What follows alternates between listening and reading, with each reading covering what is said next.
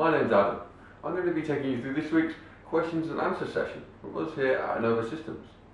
Thanks for watching.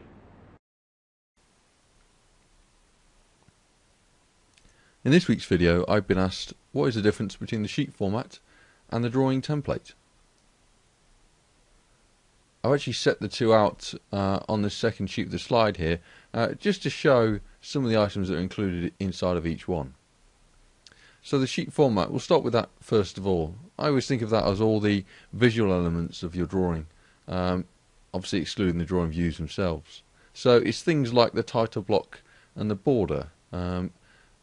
Those with the notes, they might make up the major elements of your sheet format.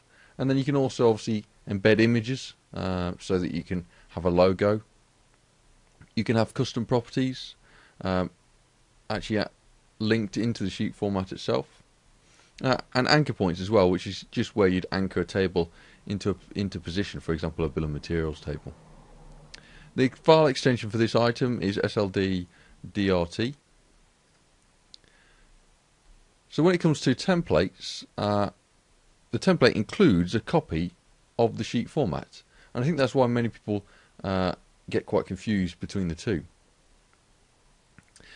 You've also got document properties inside your options menu, so any of those options which are document specific tend to be saved within the template.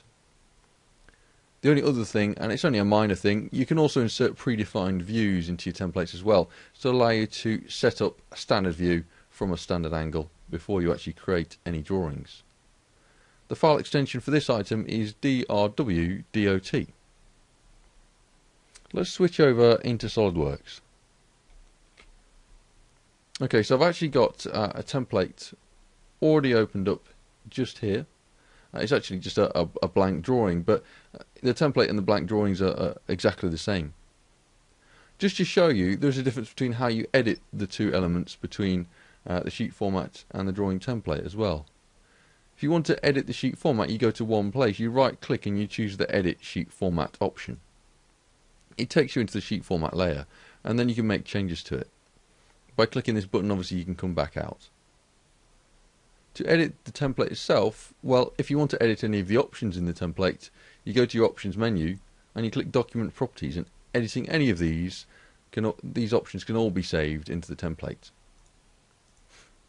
You'll also find you can set some of the options by going to the properties menu by right clicking in the drawing, and it allows you to change where the sheet format is being loaded from, what the angle of projection is and things like that.